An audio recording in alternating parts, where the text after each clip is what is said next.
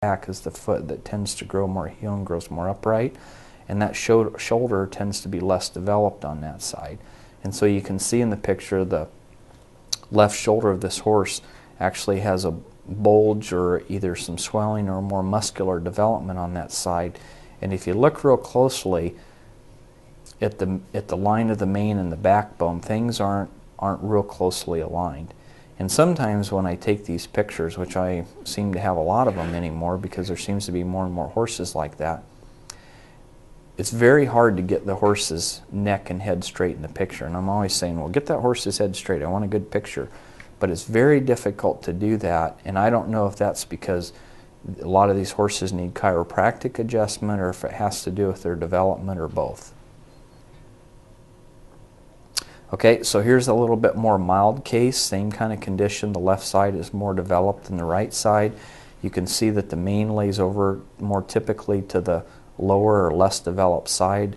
In this horse it just sort of slopes off and drops off, where the other side actually has more muscular development. And again, this horse more naturally takes a left-handed lead than a right-handed lead. And so probably the solution for this horse is to spend more time working to the right and developing that side. Here's a picture of the feet off of that same horse. You know, at first observation they look pretty close to the same, but when you study them a little closer, the foot on the left side of the picture has a lower angle to the heel, and the foot is actually slightly longer and bigger than the foot on the right-hand side, which the heel grows more upright. They have about the same length of the heel, but the angle of the heel is much different. And it seems like the side that has the withers that are less developed tends to be the side that grows more heel, almost like the foot is compensating for that side being shorter or less developed. And we see that very, very commonly.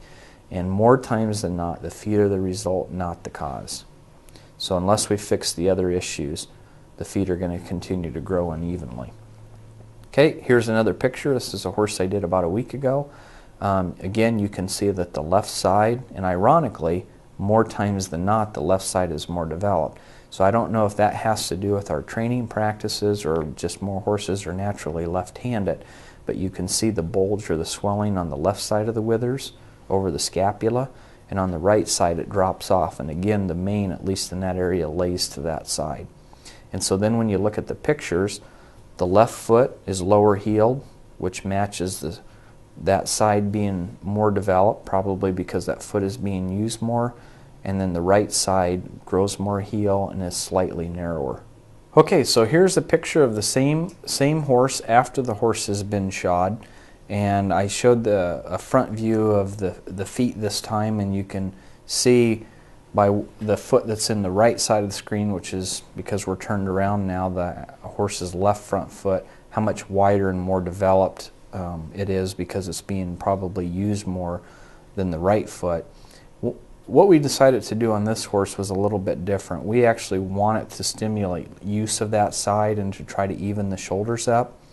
And so rather than actually wedging up the low-heeled side, we actually added a pad, or we used a pad in this case. You could use a thicker shoe as long as it really didn't change the weight of the horse, and actually added length to the foot that was narrower, higher heeled, and had the lower developed side. And you can see the impact that that's had on the shoulder on that side. It's actually caused that side to have some development or shape to it.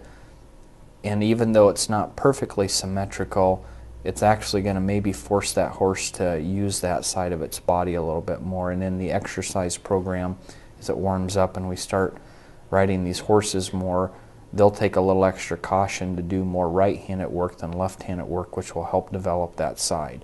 We decided to go ahead and pull clips on the shoe to help hold the shoes on this horse, and it's worked out quite good. This is a little different than what it seems like we should do. We've kind of always been trained that we should make these feet match in angles, but I think that would be exactly the opposite. In fact, we slid a wedge pad under that left front foot, the bigger foot, and then I asked the owner to look at the horse and look at the withers and see if it had a positive impact, and in fact it made the withers more out of alignment by doing that.